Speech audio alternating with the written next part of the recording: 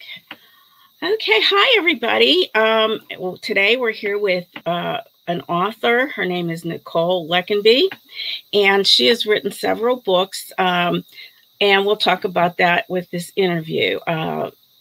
Okay.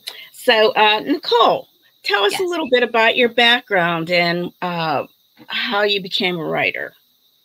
Oh, okay. So I really fell in love with writing probably in 11th grade. My English teacher was very strict, but I learned a lot, and it kind of made me want to pursue writing more. I've also had a really easy time with writing, which sounds weird. Like, as long as I have my general thought or first sentence, I'm usually able to write the paper or the book without much of a problem, like at least the first draft. But I've always loved writing. I wrote like little short stories when I was a child. And then when I went to college, I got a degree in media communications with a nonfiction track. Nice. So, so how long do you think that you have been writing? I know that wasn't one of the questions but I guess it's been a while then.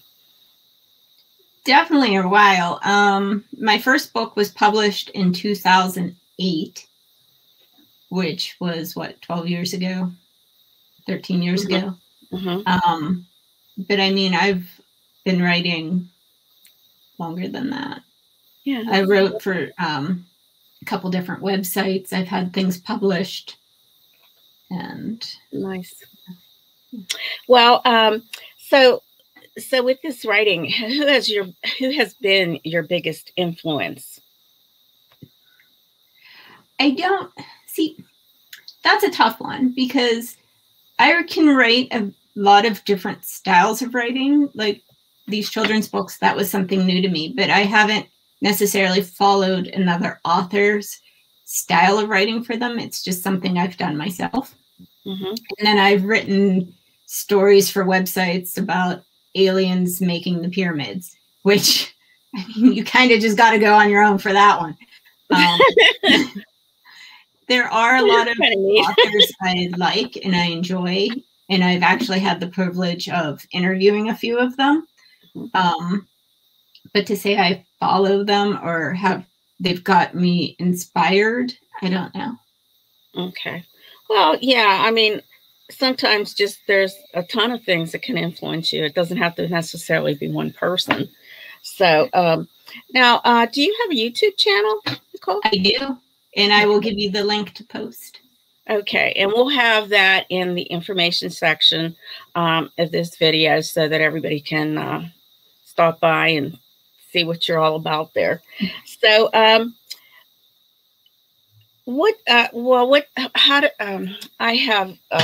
I wondered what YouTube meant to you as far as like your, do you publish some of your stories or how do you work with the YouTube?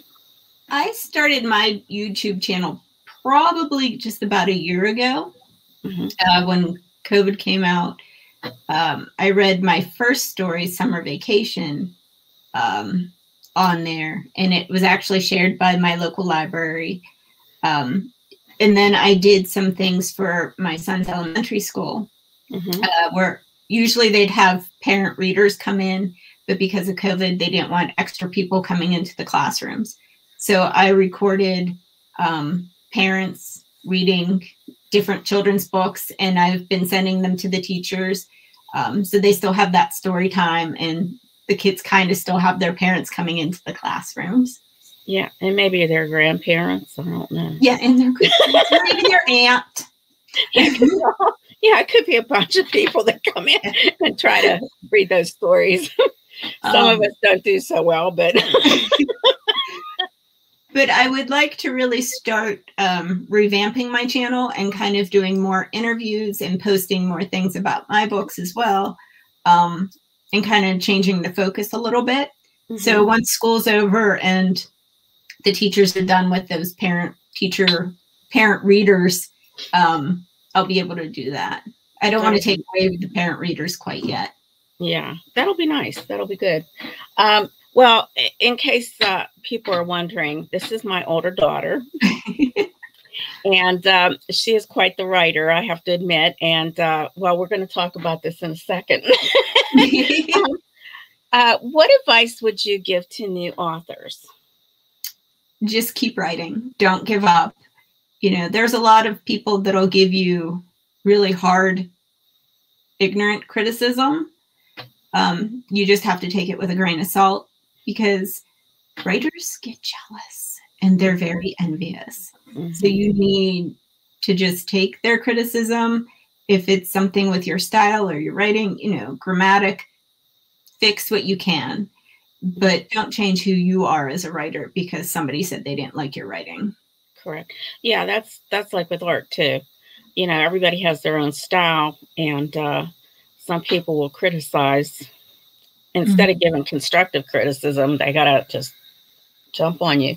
Yeah. Well, tell us more about your books that you've recently published. Okay. Well, here, let me grab them. Come back here. Okay, so you and I actually started this whole children's book series together. Yes. You did the illustrations, but my first one was Summer Vacation. Yes.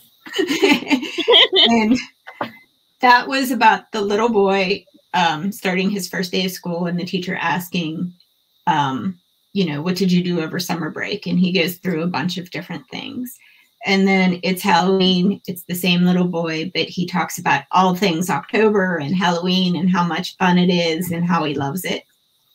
And then the last book, which is the COVID one, talks about, you know, just being a kid in school these days with the COVID and having to social distance and, you know, having to keep your mask on and learning school from home. And every one of my books, though, is associated with a different charity. So for every book purchased, I donate $1 to either Alex's Lemonade Stand, Young Adult Survivors Network, or Safe Place. Depending on which book you buy is how I decide what charity the dollar goes to. That's nice. Yeah, that's great. So yes, as we worked on this together, we kind of came up with a little series. So there's going to be more books associated with this little boy, and as he gets a little older, he gets a little better looking too. So, because this person has never illustrated before. This was something new for both of us. That's right. That's right. And so where can we find you, like as far as websites and things? Oh, looks like you. Okay, we're gonna hold on a second. We had something happen to Nicole that happened to me the first time I did this. So, but we'll be fine. It's no problem. The answering machine was going off, so I didn't want like that whole thing. Yeah, it's been crazy.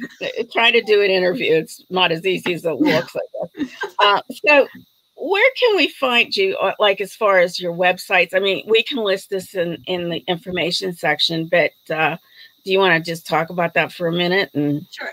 I have an author page on Amazon, which is www.amazon.com/author/Nicole Leckenby.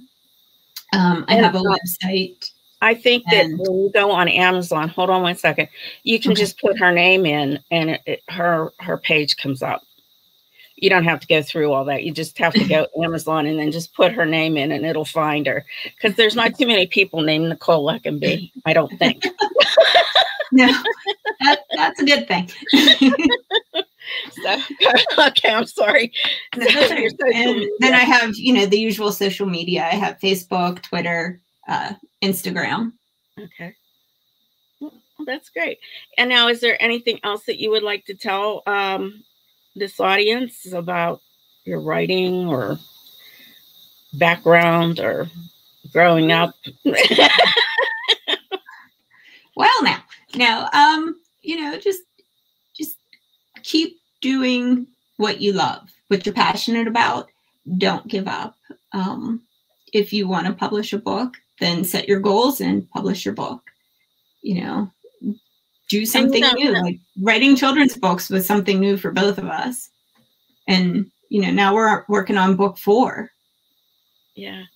Yeah, that hopefully will come out at the end of the year, 4 and 5, but I'm being very slow right now. So I got to get on the drawing wagon, I guess. But yeah, so I mean, like, to publish a book, you don't have to go through a publisher. I don't think like an actual publisher. You can go onto Amazon, and I think what your first book was through another company. I don't think they're in business they're anymore. Not in business anymore. Yeah, no. But yeah, and so you know, do what you can. In other words, just do what you can and see what happens. Mm-hmm. You know, there's been a lot of authors around here anyway that have done that. Mm-hmm. So. Okay. Well, thank you, Nicole. I appreciate your time, and it's been fun. I've enjoyed it. Thank you. Good, good. Okay, then. So don't forget to look in the information section and see where Nicole's located on her website and all the other social media sites and even YouTube. How about that? So, all righty. Okay, so we'll see everybody, and till the next time, have a good one. Mm-hmm. Bye. Thank you. Bye-bye. Bye.